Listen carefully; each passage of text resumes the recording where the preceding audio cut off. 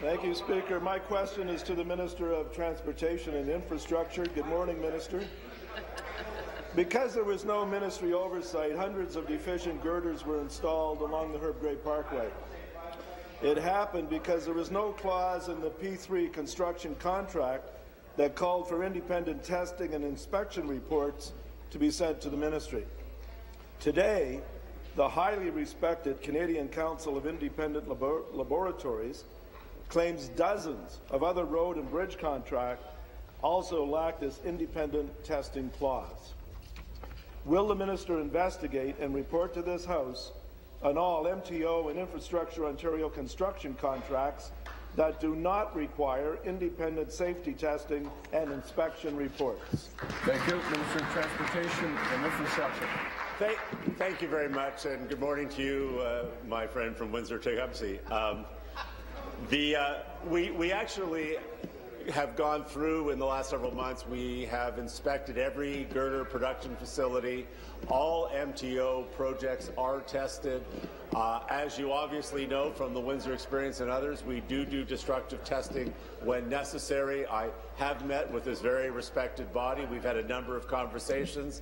I have asked them to deliver their criticisms in a paper. The ADM, Jerry Chaput, has reviewed this, and I think that's, well, I appreciate their concern. I don't think that's a fair representation of the facts. There is systemic. There will be tougher rules and regulations as a result of what happened in Windsor-Essex, but I also want to point out is all of those girders were tested twice and are being removed and paid for by the private company at full cost recovery.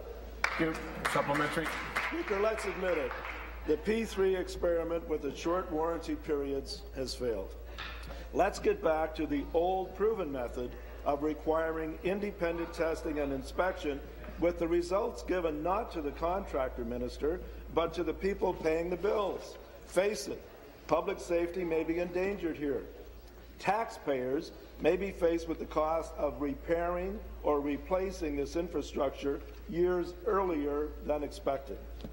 Will the minister end this failed warranty experiment and direct MTO and Infrastructure Ontario to ensure all infrastructure projects require independent safety testing? Thank you, Minister. Mr. Speaker, well, I respect my friends in the third party. There's a very good reason I'm not a member of that party, and it's because of the ideological bent. And this is a classic example of it, Mr. Speaker. We have had over 80 AFP projects, Mr. Speaker. Over 80.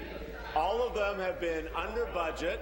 All of them have delivered billions of dollars of savings, and when there's been errors, the private sector has had to pay for it. In spite of the evidence, the ideological bent of the NDP won't allow them to be pragmatic enough to realize this has been a huge success. So the party of pragmatism over here always enjoys the blinkers of the right and our left, and this is another one of those old ways we always used to do it. Lack of innovation, which is why they're the third party, Mr. Speaker. Thank you.